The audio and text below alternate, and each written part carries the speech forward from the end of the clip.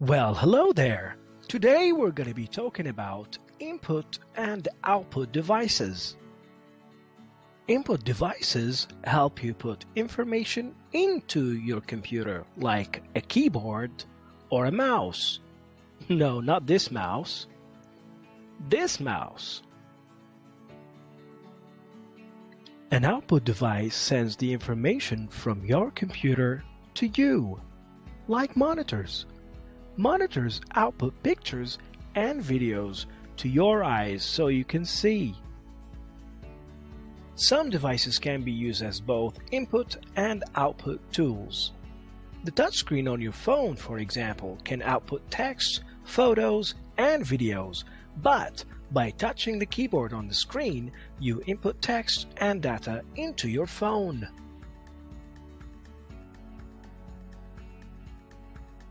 So, an input device can be a computer mouse, a keyboard, a microphone, or a game controller.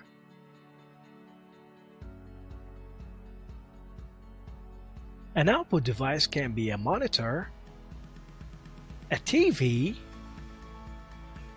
speakers, headphones,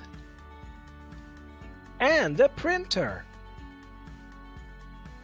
Some devices can be used as input and output, like DVDs, flash drives, and touch screens. Thank you for watching this video, and I will see you next time. Goodbye.